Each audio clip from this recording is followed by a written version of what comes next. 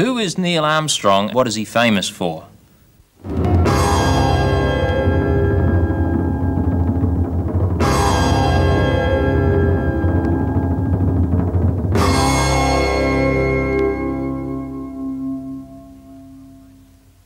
What is Neil Armstrong famous for? Well, he was the very first person to place his foot somewhere.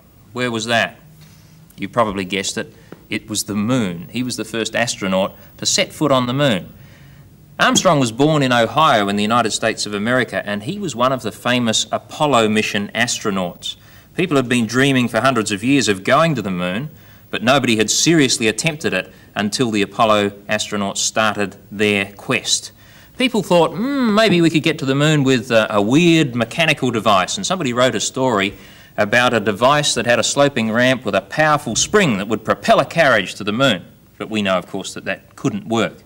Another man wrote a story a couple of hundred years ago about a man deserted on an island, and he decided to get back to another island by rigging up a contraption that was powered by birds. He set off, not knowing that the birds came from the moon. So instead of taking him to another island, they took him back home to the moon. So he was a sort of an unintentional astronaut.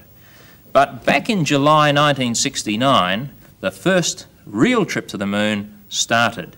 And it started at Cape Canaveral or Cape Kennedy, where many rockets to outer space have been launched. In fact, the space shuttle today is launched from the same place. The Saturn V rocket, carrying the Apollo 11 astronauts, set off to the moon in July 1969.